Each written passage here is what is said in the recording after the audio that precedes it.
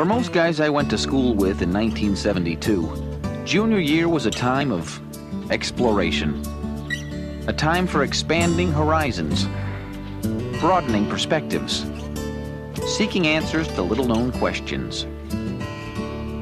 It was an opportunity to grapple with the great issues of our day, which, as it happened, boiled down to only two. There were only 4 independent republics.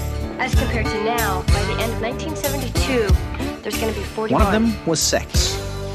So, now is everybody paying attention? Miss Farmer, our social studies teacher. Who can tell me the names of 3 African republics? No one? Let's look at a map. In one of the great cosmic ironies of our time, the Board of Education had hired her to mold and develop our formative young minds. Dominic, can you point out Liberia on the map? It's, that yellow one, right there. Perhaps you could come up and show us.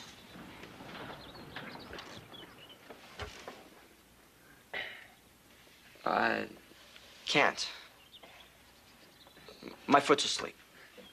Not an uncommon ailment in social studies that year. All right. Why doesn't everybody just pass up their assignments? All in all, if you were 16 and male, it was agony, and no one was immune. Which brings me back to the point.